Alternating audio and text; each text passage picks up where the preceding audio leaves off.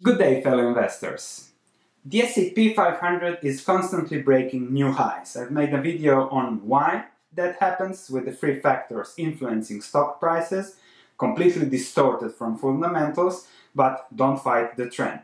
Today I want to make another video that shows again how you can be completely at ease when investing in stocks. There's nothing to worry about. When the S&P 500 reaches new highs, it means the economy is doing well, earnings are growing, everybody is positive, the Fed is positive, all looks well.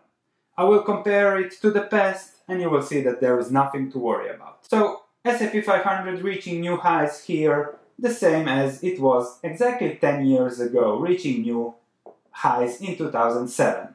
And nobody was worried, so we don't have to be worried now. Look at S&P 500 earnings. 10 years ago it was also a plateau.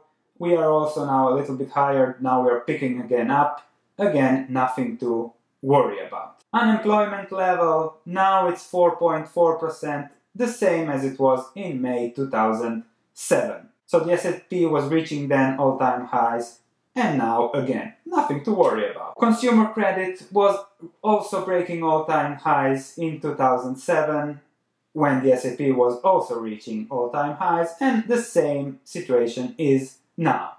Nothing to worry about. Interest rates is currently rising, similar to the situation in 2004. However, interest rates have reached lower lows and lower highs in the past 35 years, so I don't think the Fed can push them to 5% as in 2007, so maybe it can push to 1.52%, as it was the case before in 2007. Nobody was worried. We don't have to worry either, I think. Stocks on margin, you can see the peaks here, 2000, 2007 and 2017.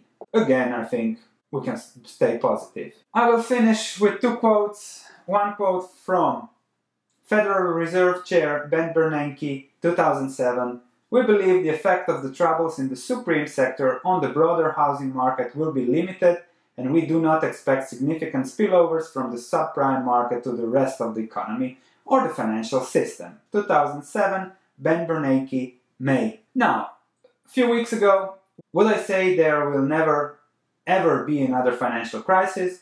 Probably that would be going too far. But I do think we are much safer, and I hope that it will not be in our lifetimes. And I don't believe it will be. 2017, 10 years later, Janet Yellen, Federal Reserve Chair. So nobody was worried in 2007, nobody is worried now.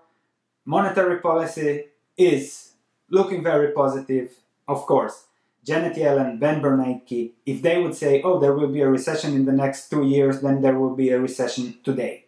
So they are not allowed to say that there will be a recession. So they are lying, they know they are lying, I know they are lying, we know they are lying, everybody knows they are lying, but that's how their job is. They have to lie. They have to always be positive.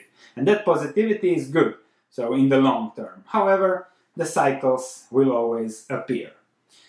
Despite that, nobody was worried in 2007, nobody is worried now, so I don't know.